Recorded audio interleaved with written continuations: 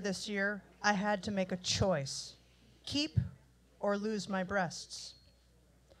In many senses, my choice was ironic, but 2019, while being extraordinarily challenging, has also been the year that I've finally fully and completely embraced being who I am, as I am, in my own skin. And I feel so good about it. Thus, this quite androgynous girl became very much invested in keeping her breasts.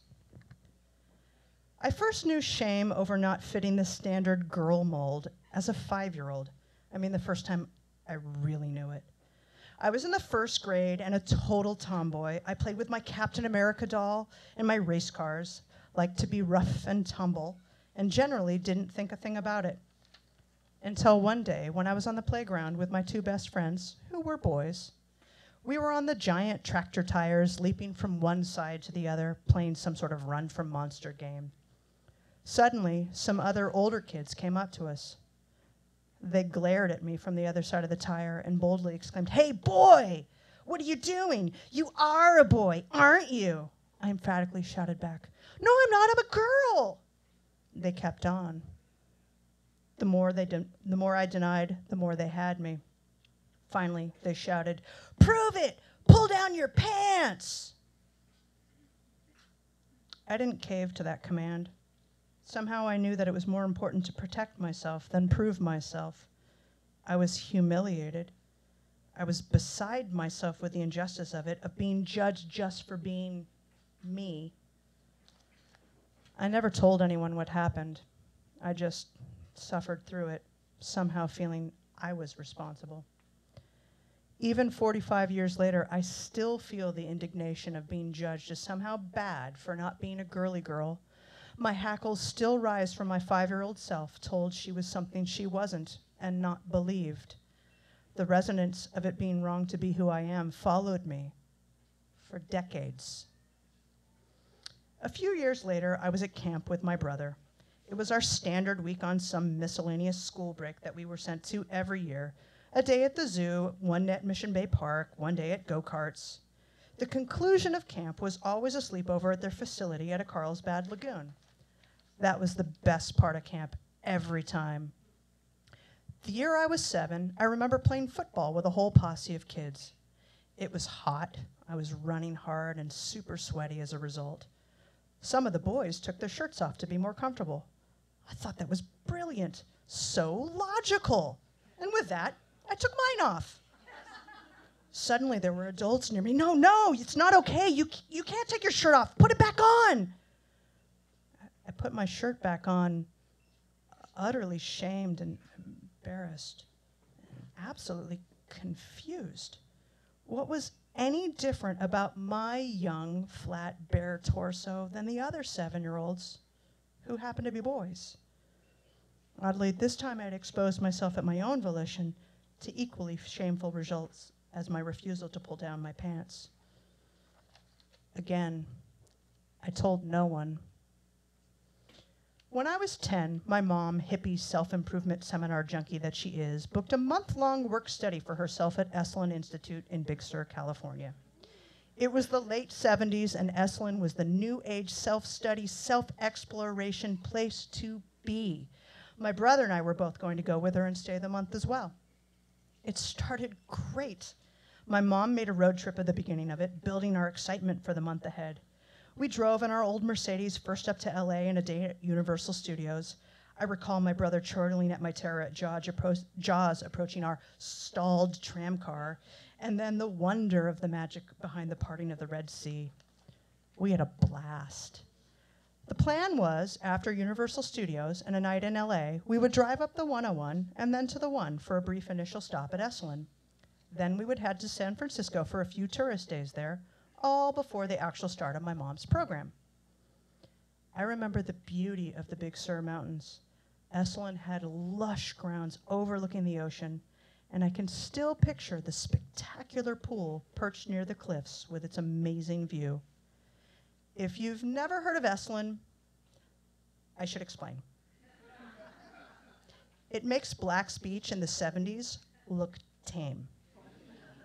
Along with the incredibly diverse assortment of out there self-improvement workshops they hold, the norm at Esalen is to sunbathe and swim nude.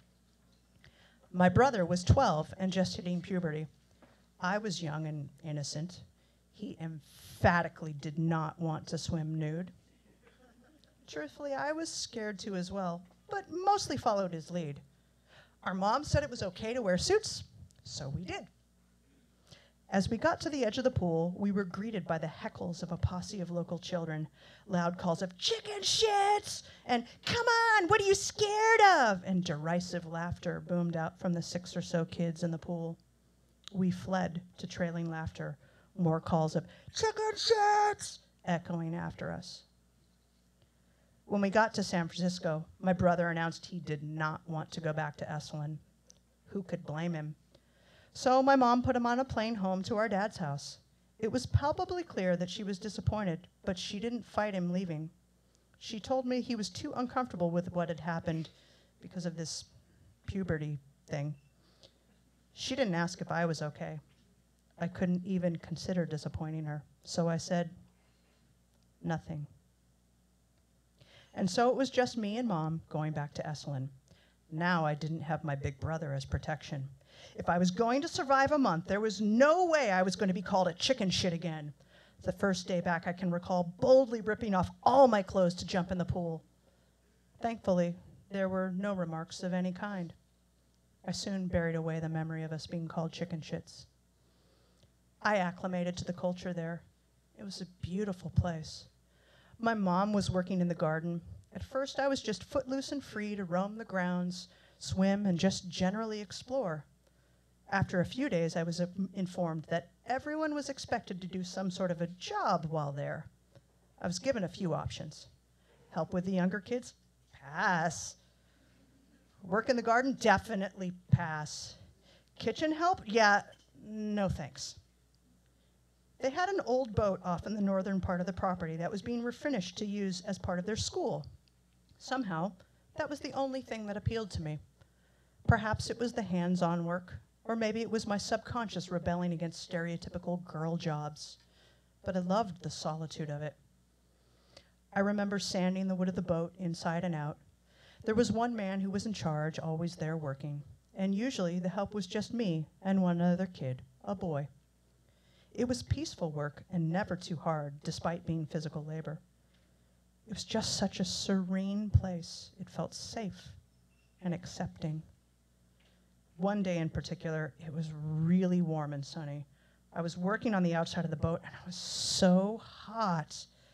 I remember reasoning out that I was at Esalen, where everyone swam in the pool, lay out for massages near the mineral hot springs, and sunbathed nude.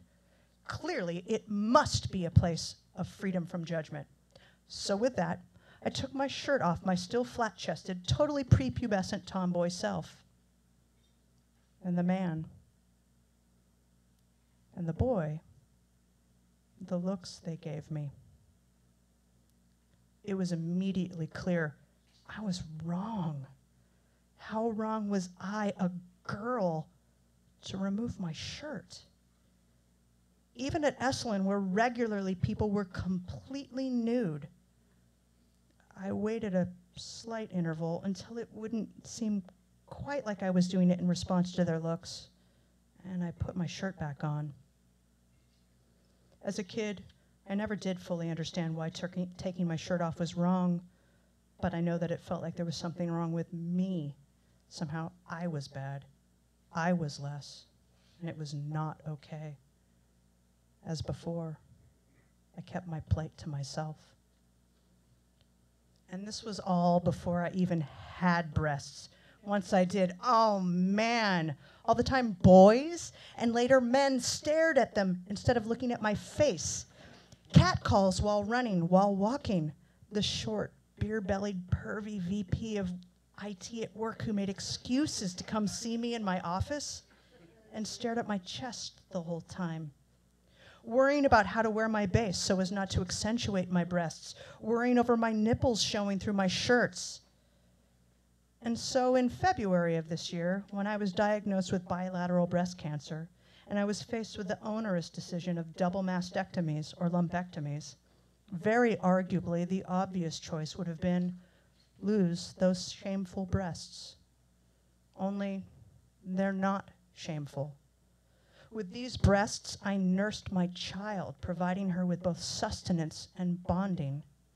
With these breasts and how they add to my physical form, I feel clearly demarked as female despite how I carry myself or what I choose to wear. These breasts now sit in my brain as a perfect juxtaposition of my still tomboy self and my inner femininity. These breasts add, oh, so much to lovemaking. The indescribably exquisite, breath-catching pleasure of my girl running her hands, her lips, her tongue over them. How could I ever want to lose any of that? Unlike many, I was fortunate in my cancer journey to have the choice. And I didn't want cancer to take away what I'd finally found, me. I've finally embraced myself as I am. No shame, not about who I am, how I look, or who I love. Yes, I'm a woman. Under the jeans and t-shirts I practically live in, I'm curvy and I'm soft. Strong in body and spirit, while also feeling intensely and crying so easily. I tend to strut and bear myself in a masculine way and occasionally get mistaken as a sir. I am who I am, not who anyone else wants me to be. I bear my skin for whom I please, without shame. And damn it, I have breasts and I fucking kept them. Give it up for Kelly Bowen, everybody. Another VAMP first-timer.